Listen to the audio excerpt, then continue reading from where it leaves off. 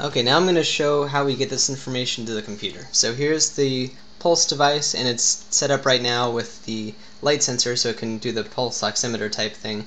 It's being powered by the power supply at 12 volts, and because the swing is so big, swing is about 10 volts peak to peak, if we're going to feed it in the computer we need to drop it down a little bit. My goal is to feed it to the computer with the sound card, and to bring it down to smaller levels I'm using a little potentiometer here.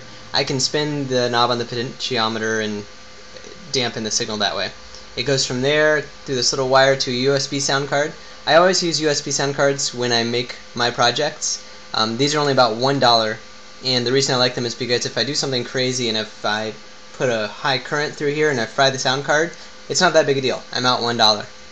As opposed to hooking it up directly to your computer motherboard, I've blown a sound card that way, and then it stinks because your whole motherboard sound card doesn't work. So I just, as a matter of a rule of thumb, I always use these little sound cards. So it goes on the microphone there. It's going through a USB cable to a computer, and then I have regular sound recording software. So we're going to record a heartbeat signal, and I'll do this by making a new file, and instead of allowing it to go at the full sampling rate, I usually choose a dramatically lower sampling rate. 6,000 means 6,000 data points a second. That's still a lot. Let's drop it down to 1,000. So I'll make a mono signal at 1,000 samples a second, and I'll do it for 1 minute. I'm also going to turn out the light because this is a little bit sensitive to ambient light, so just to make it a little bit clearer. And I'll put my finger in there. I guess I have to click record first. Let's see. Cannot start recording. Maybe it didn't like the 1,000 hertz. Let's try that. Okay. Well, that worked somehow. I'll put my finger in there and give it a second to equilibrate, and there we go. So now I see pulse coming through. I'll get a little bit of example here. Okay, that should be enough. Turn the light back on, and I'll trim out the interesting part. Edit, trim, looks pretty good. And now I will save it as, I have some options here. I wonder if I can reduce it. Resample. Here we go. So resample at 1,000 data points a second. And now I can save it as a text file. Save as text.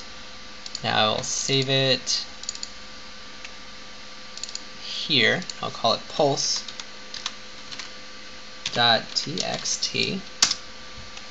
And now if you look at it here, it's just a list of values.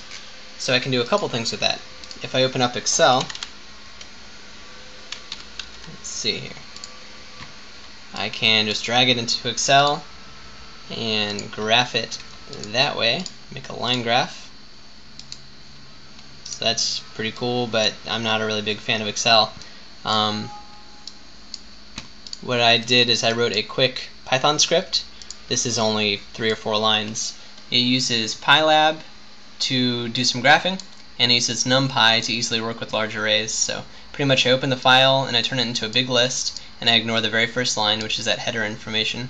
Then I convert it to an array of float values, and then I plot it, and then I show the plot. Pretty simple, right?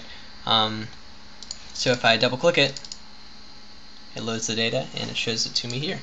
And I can zoom in on it and pretty clearly see the data. So this represents a very easy way to get data off of this little device and into your computer using nothing but a sound card. A little bit more of an advanced topic I'll hit on right now is see these little up and down oscillations? Those are noise coming from the 60 Hertz AC wiring that goes in the wall. So the easiest way to reduce that or eliminate it is to go back in GoldWave. I wonder if I can open. I can. So I open the same file, and then I can go to Effect, Filter, Low Pass Filter, and I'll select low pass filter. I'll cut it off at 40 Hertz. We'll say 30 Hertz, that should work. And I'll make it very sharp. Okay. That might have helped a little bit. And then also, why not? Oh, that's fine. So now I'll save it as Pulse 2. So I'll open up our first one. And now I will do a second one. So that's Pulse 1. Here's Pulse 2. So this is after I work with that filtered setting. So you can see that a lot of the noise has been reduced. If I zoom in on, let's say, the last 3 there, and the last 3 here, you can see a lot of that little 60 Hertz noise is gone. And then from here it's kind of trivial to do things like beat detection and heart rate variability. But again, this is a pretty neat project and a very easy way to get heart information into the computer. Relying heavily on this filtering, it should be trivial to also do ECG and pull that electrical component, actually showing more of a heartbeat electrical signal on the computer. That should be able to be done pretty easily similarly.